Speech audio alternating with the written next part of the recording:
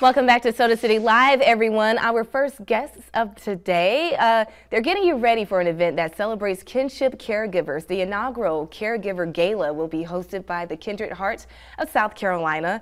That's a nonprofit that shares about the sacrifices of kinship caregivers.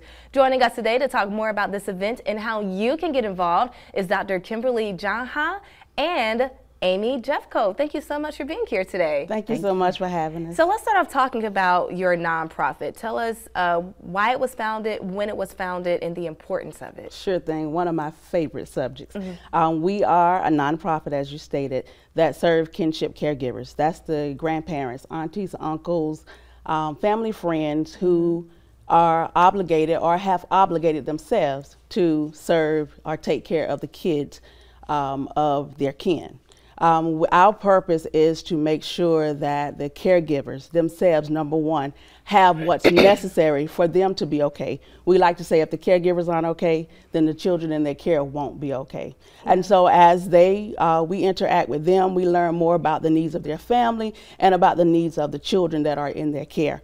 Our mission is to make sure that they have access to the resources that they need for them to be safe, healthy, and for their entire family to thrive. Thank you so much for breaking that down so beautifully. Amy, being that you all work closely with these caregivers, what are some personal stories that you hear from them about the need for help? Yes, ma'am. I work closely with the caregivers. I am also a caregiver myself. So I'm what you call a fictive kinship caregiver, which is non-related. It's a family friend situation, acquaintance.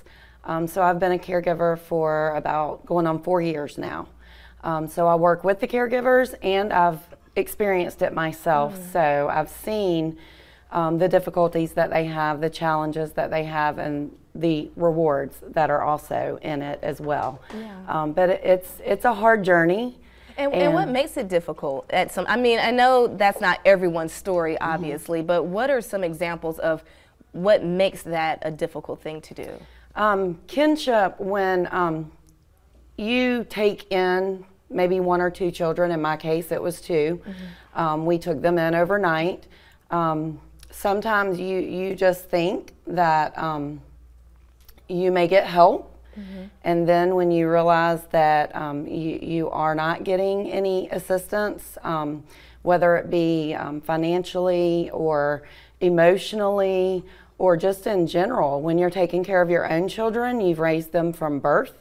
When you are taking care of someone else's children that you get midway through life, you haven't known them for the first 11 years or 7 years of their life. So you're coming right in the middle, and you will have a lot of things you don't know. So there's a lot to learn. We have a lot of classes that we do. There's counseling that's involved. You have trauma-related things that are involved with kids. There is so much. We could probably list, you know, a ton of things that kinship caregivers really need the resources for.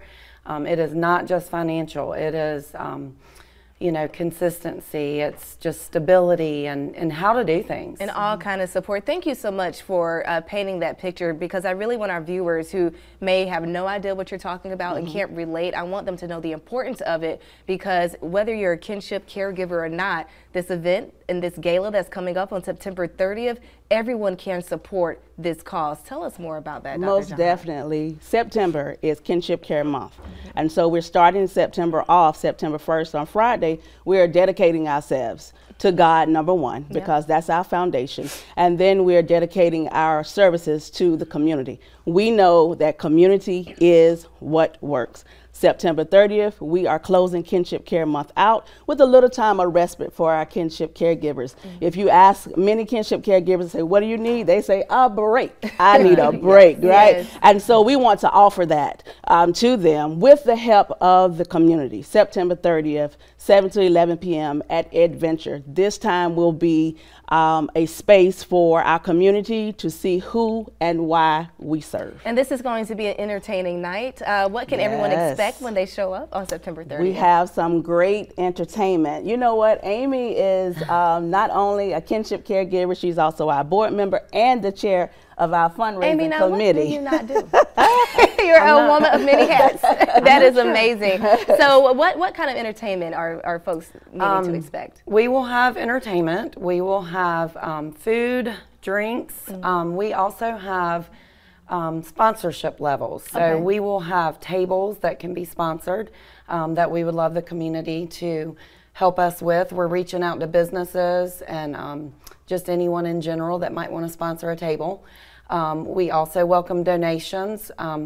We would like our caregivers to have tickets to this event, and in certain times they can't always afford to do that. So if the community can help us out with getting donations and sponsorships, we will have a bulletin, a book at the gala that will show your business name and that you have supported us. And for a good cause, right? That's amazing. So when you're donating this money, know that is a part of it. You know, it's helping the caregivers rest, but it's also going back to helping them with the resources and keeping your nonprofit up and running. We want to pull up all the information on our screen so you can be in the number at the inaugural Caregiver Gala. There we go. That is hosted by Kindred Hearts of South Carolina, an amazing nonprofit doing some great work. It's going to be at Adventure Children's Museum right there on Gervais Street, Saturday, September 30th from 7 p.m. to 11 p.m.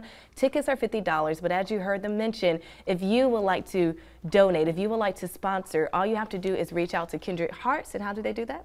We are at kindredheartssc.org, or you can give us a call at 803-553-7277. Ladies, thank you so much for coming on the show today. today. Thank you so much.